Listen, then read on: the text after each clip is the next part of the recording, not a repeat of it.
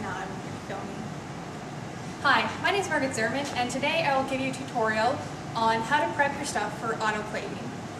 First of all, for autoclaving, you will need some autoclave tape. Now this is specialized tape that when it's not, that indicates that something has been autoclaved. Right now there's no black stripes, but once something's been autoclaved, a black stripe will appear on the tape that indicates that your material and your item has been successfully autoclaved. The next item you'll need is some water and these small little strips of aluminum foil.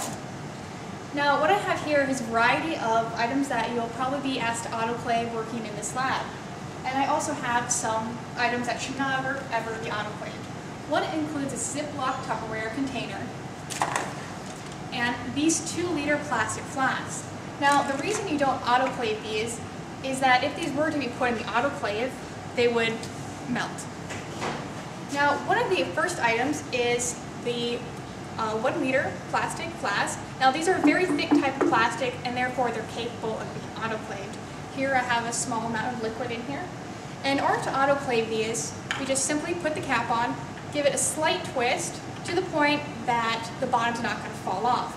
You don't want to tighten it really, really tight, or else you'll create a vacuum seal in the bottle and you won't be able to get your top off at the end of autoclaving.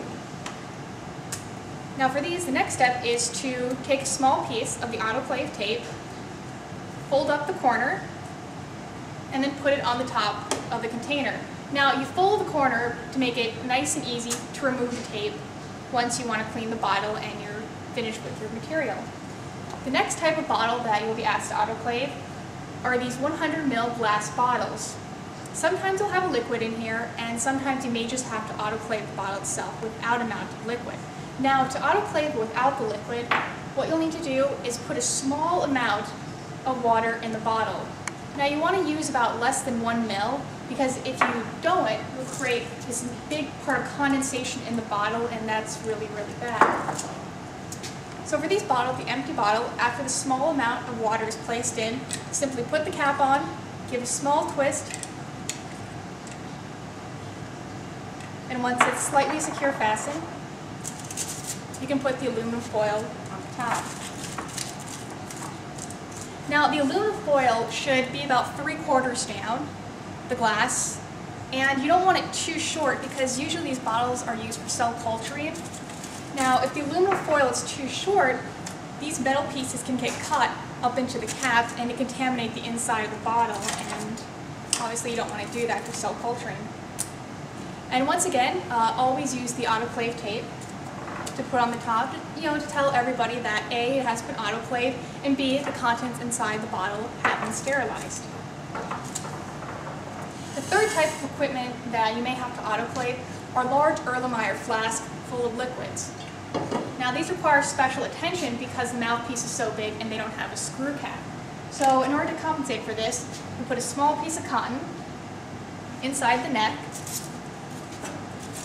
aluminum foil on top, nice and secure, and a strip of autoclave tape on the top. Now the reason you put the cotton on with the tin foil is to make sure that you can protect the inside contents as much as possible from outside contaminants.